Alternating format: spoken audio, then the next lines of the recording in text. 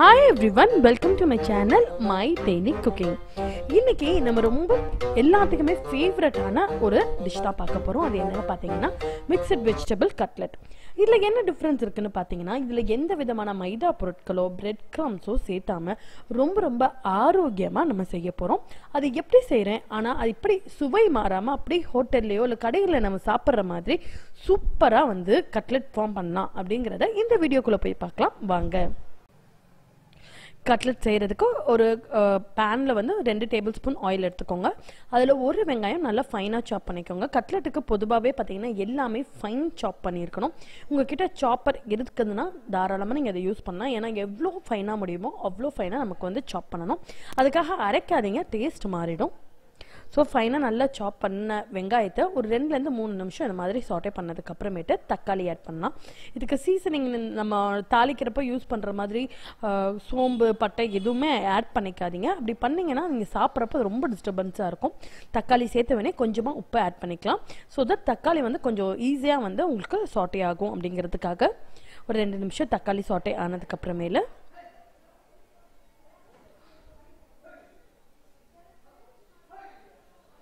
பார்த்தீங்கன்னா தக்காளி ஓரளவுக்கு தான் சாட்டே ஆயிருக்கு. ஸோ இந்த டைமில் நான் வந்து கொடைமிளகாய் ஒரு அரை கொடைமிளகாய் என்கிட்ட இருந்தது. ஸோ அதை ஆட் பண்ணுறேன். வெங்காயம் தக்காளிக்கு அப்புறமேட்டு நீங்கள் என்னென்ன வெஜிடபிள்ஸ் வீட்டில் இருக்கோ எல்லாமே ஆட் பண்ணலாம். இதுதான் ஆட் பண்ணணும் இதுதான் ஆட் பண்ணக்கூடாது அப்படின்னு எந்த ரூல்ஸும் கிடையாது. இப்போ பார்த்தீங்கன்னா நான் துருவன கேரட் வந்து ஒரு அரை கப் வந்து இந்த ரெட் கேபேஜ்னு சொல்லுவாங்க இல்லையா, பர்பிள் கேபேஜ், அதையும் ஆட் பண்ணுறேன். இதுதான் ஆட் பண்ணணும்னு இல்லைங்க. நீங்கள் கேரட் ஆட் பண்ணலாம், கேபேஜில் நார்மல் கேபேஜ் ஆட் பண்ணலாம், காலிஃப்ளவர் ஆட் பண்ணலாம், பன்னீர் கூட ஆட் பண்ணலாம். ஸோ உங்ககிட்ட என்ன வெஜிடபிள்ஸ் இங்கிலீஷ் வெஜிடபிள்ஸ் இருக்கோ அதை எல்லாமே ஆட் பண்ணலாம்.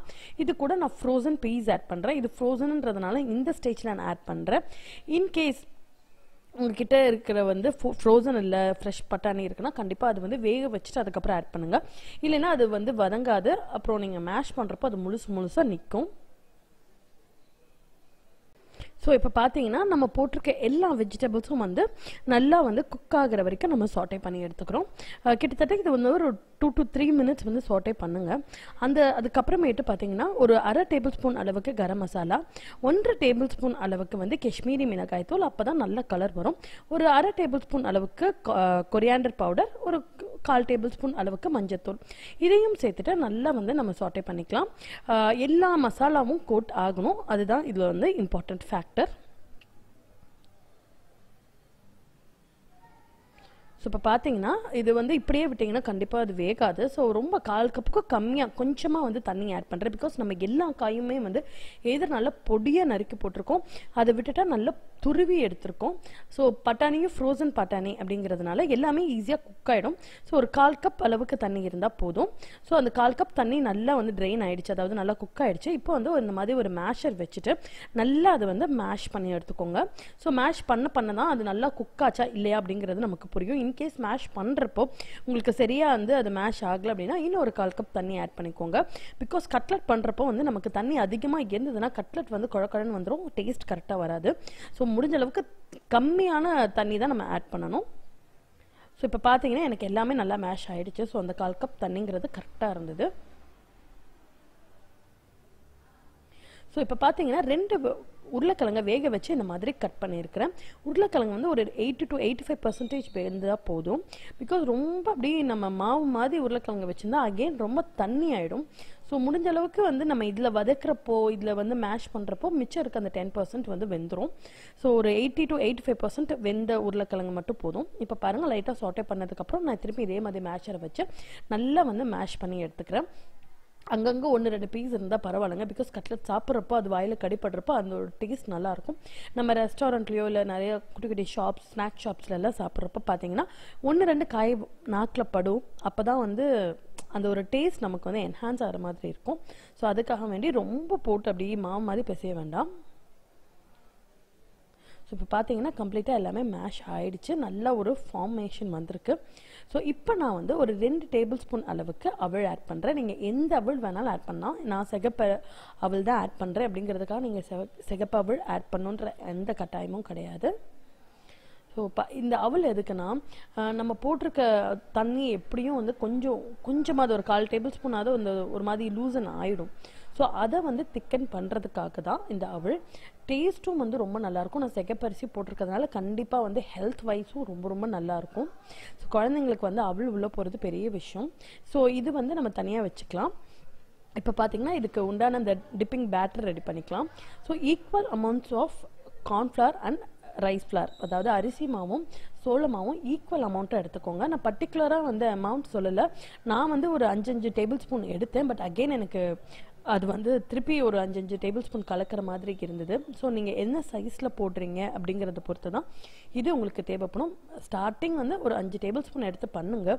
அதுக்கப்புறம் தேவைப்பட நம்ம எதுனா ஒரு 2 மினிட்ஸ் வேலை தான். ஸோ கலக்கிக்கலாம். நான் கொஞ்சமாக இதில் உப்பையும் ஆட் பண்ணியிருக்கேன். ஏன்னா மேல் மாவில் உப்பு இல்லைன்னா அப்புறம் ஒரு மாதிரி பிளாண்டாக இருக்குது மேலே கடிக்கிறப்போ. ஸோ அதனால் உப்பு போட்டிருக்கேன். இப்போ பாருங்கள், நம்ம ஆல்ரெடி செஞ்சு வச்சுருந்த அந்த வெஜிடபிள் மிக்சரை வந்து இந்த மாதிரி கட்லெட் ஷேப்பில் நான் ரெடி பண்ணி வச்சுருக்கேன். அடுத்து இதுக்கு மேலே அந்த க்ரன்ச்சி ஃபீலிங் கொடுக்குறதுக்காக அவல் நம்ம ஆல்ரெடி ஆட் பண்ணோம் இல்லையா, அதே அவல்ல ஒரு 1/4 கப் எடுத்து இந்த மாதிரி பொடிச்சு வச்சிருக்கேன். இந்த மாதிரி கொரன்னு இருக்கணும். ட்ரஸ்ட் மீ, நீங்க வந்து ஒரு பிரெட் கிரம்ஸோ வேற எது யூஸ் பண்றதை விட அவல்ல இப்படி யூஸ் பண்ணா செம்ம டேஸ்டா இருக்கும். கிறிஸ்ப்னஸ் 2 நாள் ஆனாலும் மாறாது. அஃப்கோர்ஸ் 2 நாள் வைக்க மாட்டோம், வைக்க கூடாதுங்க. அந்த அளவுக்கு அந்த கிறிஸ்ப்னஸ் வந்து இருக்கும். Full proof method. அதாவது சமையல் தெரியாதவங்க கூட இது செஞ்சுக்கலாம். அந்த அளவுக்கு வந்து சூப்பராக இருக்கும் இது. ஸோ எல்லா சைடும் வந்து அவல் வந்து கோட் ஆகிற மாதிரி பட்டுட்டு நம்ம எல்லாம் இந்த மாதிரி நம்ம செஞ்சு வச்சிருக்க கட்லெட் எல்லாத்தையுமே வந்து இதே மாதிரி கோட் பண்ணி எடுத்துக்கலாம். ஒரு 2 மினிட்ஸ் இதுக்கு ஒரு ரெஸ்ட் டைம் கொடுங்க. ஸோ தட் அவல் வந்து கொஞ்சம் ரெஸ்ட் ஆகட்டும். நீங்கள் இது கோட் பண்ண உடனே வந்து பொரிக்க ஆரம்பிச்சிங்கன்னா ரெஸ்ட் டைம் வந்து கொஞ்சம் இந்த அவல் வந்து உதிர ஆரம்பிக்கும். அஃப்கோர்ஸ் நீங்கள் எவ்வளோ நேரம் வச்சுட்டு போட்டாலும் எக்ஸ்ட்ரா இருக்க அவல் உதிரத்தான் செய்யும்.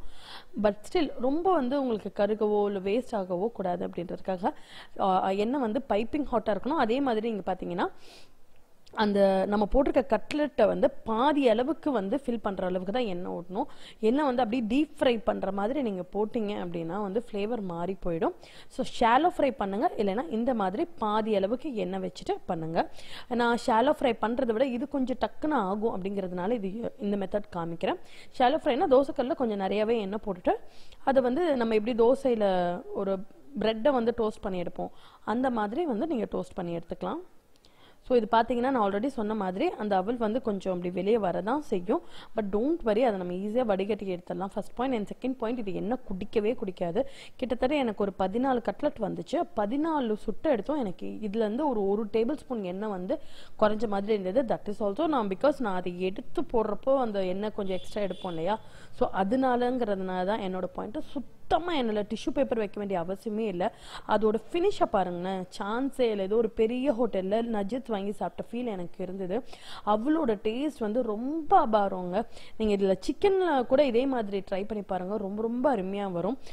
கண்டிப்பாக இந்த டிஷ் ட்ரை பண்ணுங்கள். பிகாஸ் அவள் வந்து குழந்தைங்களை சாப்பிட வைக்கிறதுங்கிறது கண்டிப்பாக முடியாது. அதுவும் செகப்பு அவள் மாதிரி உங்ககிட்ட இருந்து நீங்கள் யூஸ் பண்ணிங்கன்னா ரொம்ப ரொம்ப நல்லாயிருக்கும்.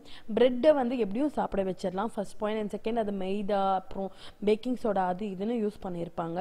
ஸோ கொஞ்சம் அவாய்ட் பண்ணிவிட்டு நல்லா ஃபுல் அண்ட் ஃபுல். இன்ஃபேக்ட் இதில் வந்து ஒரு 2 பீஸ் கட்லெட் சாப்பிட்டாங்கனாலே நல்ல ஒரு ஹேண்ட்ஃபுல் ஆஃப் அவளும் காய், நல்ல ஒரு பவுல் ஃபுல் ஆஃப் காய் சாப்பிட்டதுக்கு சமம். ஸோ அந்த அளவுக்கு வந்து இது நம்ம குழந்தைங்களுக்கு வந்து சாப்பிட வைக்கணும். இதை வந்து நார்மலாக ஒரு பவுலில் அவளையும் இன்னொரு பவுல்லையும் காய்கறி வச்சா கண்டிப்பாக சாப்பிட மாட்டாங்க. பட் இப்படி செஞ்சு கொடுக்கறதுனால வந்து எண்ணெயும் ரொம்ப சுத்தமாகவே குடிக்கல, ரொம்ப சுத்தமாகவே குடிக்கல. ஸோ அப்படி இருக்கப்போ வந்து உங்களுக்கு ஈஸியாக வந்து குழந்தைங்களுக்கு வந்து இறங்கிடும்.